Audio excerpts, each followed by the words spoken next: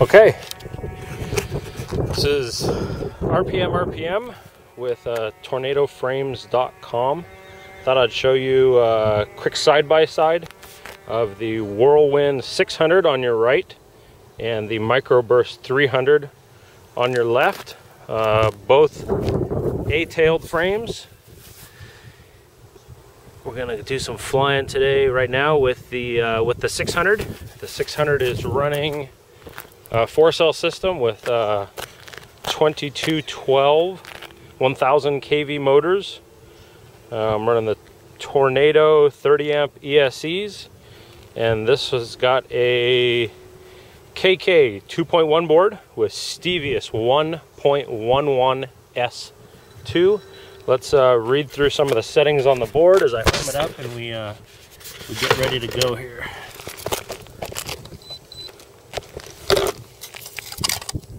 It's been a little while since I've flown this frame. Let's read through for my memory and your sake of what I've got set here. PI, I'm pretty good.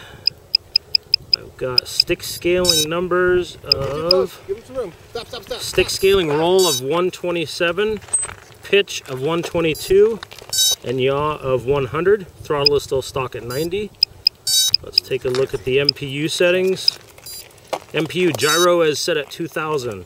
ACC is 8, and the filter is at 256 Hertz. PI, I've done a little bit of PI tuning. Not bad.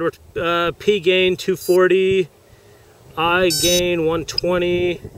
Same thing, that was roll. Pitch is the same. Yaw is 220, and I gain is 200. So we got stick scaling numbers. The rest of it is, I think, pretty basic. And let's give it a flight. Let's see what it does. Like I said, it's been probably 2 weeks since I've flown this frame. So I'll see how it handles, see how I handle it. Double check where my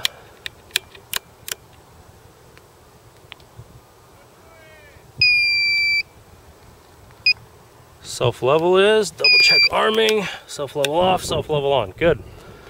Let's give this a shot here.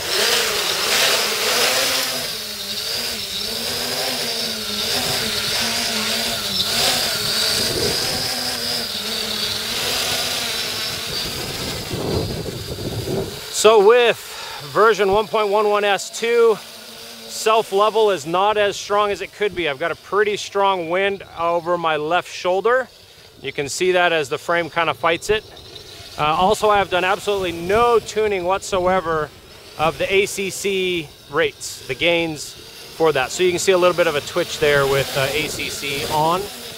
And now I'm going to switch to ACC off. And let's start flopping this thing around. So the WhirlWind 600, one of the things I love is how axially and smooth, how big it'll fly. So there I'm flying into that wind. I'll play with that wind off to my left. Hopefully the camera is pretty framed. I love how smooth it is. This frame just feels so nice in the air.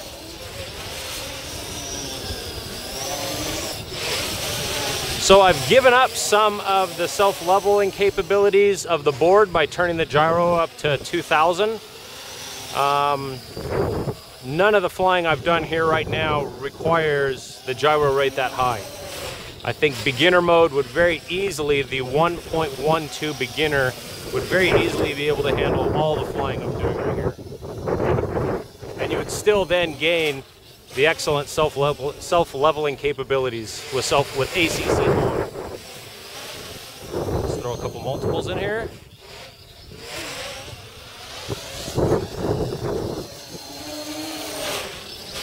So once again, this is flying a 4-cell system, 8-inch jam fan props, 30 amp speed controllers, Simon K. We got 2212 motors that are 1000 kV, and just some basic ACRO. Just kind of haven't flown in a while, just get the feel for it, get the rhythm.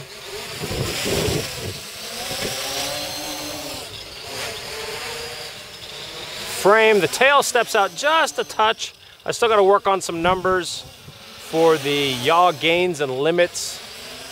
PIs are pretty stock, and I want to go in and change some of the limits for yaw and start experimenting with those, but those you run the risk of a control loop blowout and loss of control. So I've been kind of holding off on those, just getting used to 1.11.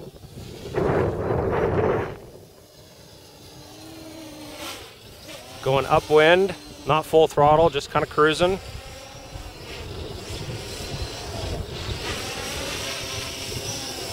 All right, let's start pushing the frame a little. Let's do some high speed stuff here. Into the wind.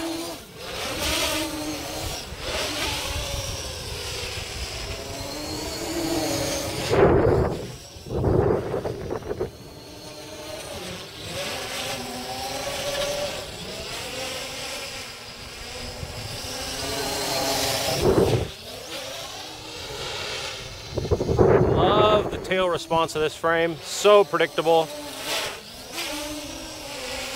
Stick scaling, I think I said was what, about 126, 122, somewhere around in there.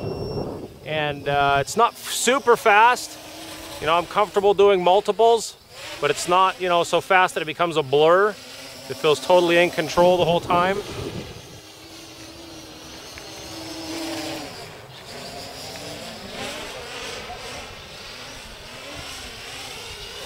All right, feeling comfortable with it. Let's bring it in low and do some low, close stuff.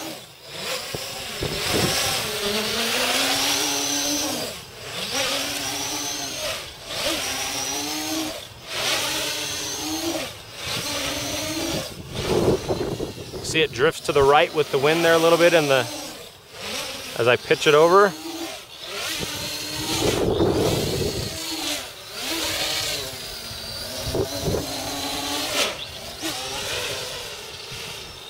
Do some low rolls. Now see, I had a tail blow out there. Yaw blew out on me. I still got to work on that. With really low throttle and a full yaw, I get the tail blowing out a little bit. That also might be the wind leaning on it pretty hard. Right feels really nice. I've got something going on with where the left feels a little different. I'll have to go and check endpoints on my radio. And using the new slider scale on the 2.1 board will help me look at those endpoints really quickly. So let's end it off with some quick shoulder rolls here. Wind's picking up over my left shoulder. So I'll roll into that.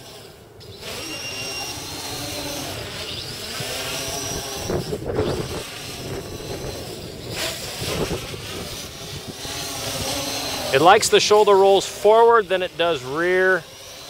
Pulling back in a shoulder roll tends to step out the tail a little bit. Forward in a shoulder roll is a little more comfortable. It clicks right around and tail holds true. This frame weighs in without battery right at 1,000 grams. Set it down. I got some low voltage alarms. I'm not sure how charged those packs were. So I was saying this frame without batteries is right at 1,000 grams. We found that a really wide range of batteries work really well. I like the 1100 kV or the 1000 to 1100 kV motors on 4-cell with 8-inch gem fans. And we've had guys run up to 4-cell 5,000 milliamp packs. You start to feel the weight at about 4,000 or 5,000. 5,000, you definitely can feel a 4S 5000 on it. I'm running right now some Zippy Compacts 4-cell. Let's disconnect before I get flipping this thing over. Zippy Compacts 2700 35C. I forget the amp draw on this system or the wattage on it. I need to redo all that kind of stuff. So that is the Tornado Frames WhirlWind 600 on a KK2.1 with Steveis 1.11S2. And I've already disconnected it. We already went over the numbers. So stick scaling pretty reasonable. Like I said, all of that flight I believe could be done on 1.12 beginner version, just because nothing's really ramped up. I'm not throwing it around really fast. So that's it.